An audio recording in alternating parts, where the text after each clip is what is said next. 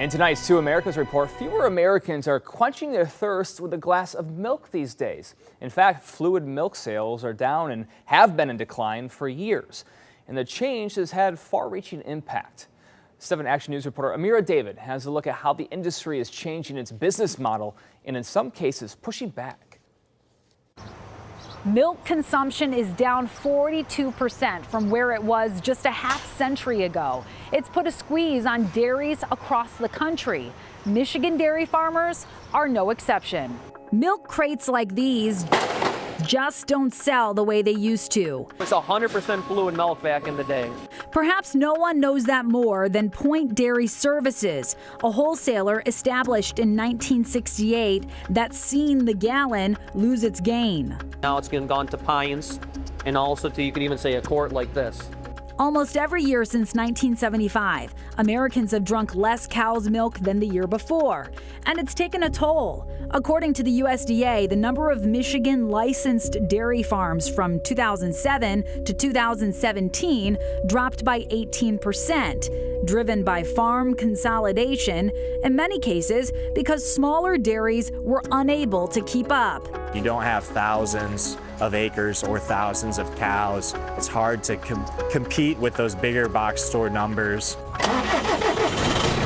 That's why it's notable that a small operation like Cook's Farm Dairy is still standing, now the only dairy in all of Oakland County. What did you do differently than some of the other dairies that once existed? Yeah, so in the 80s, my dad added on the dairy where we bottled the milk and made the ice cream fresh right here on the farm. Today, locals flock here to get some of the most sought-after ice cream in the area. And it's kept us going all these years. And it's doing the same for this family-run dairy distributor. We sold more ice cream for the first time than we sold milk overall in a whole year. So ice cream eclipsed milk sales. Ice cream eclipsed milk sales.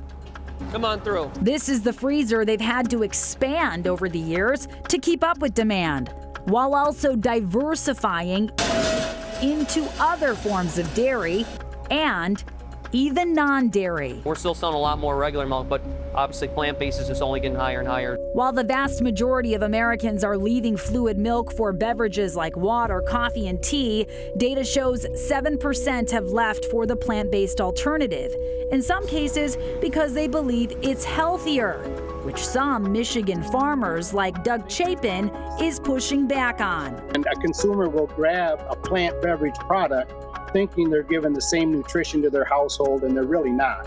Today, the industry arguing the FDA should prohibit plant-based beverages from marketing themselves as milk at the risk of misleading customers.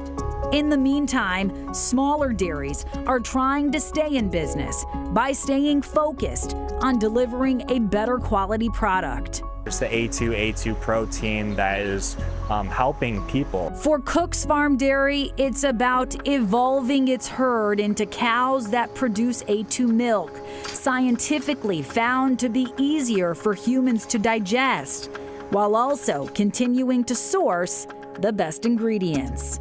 We try to do the highest quality that we can so that when the consumer does taste it, they're like, wow, this is the top, highest quality you can get around here. I'm Amira David, 7 Action News.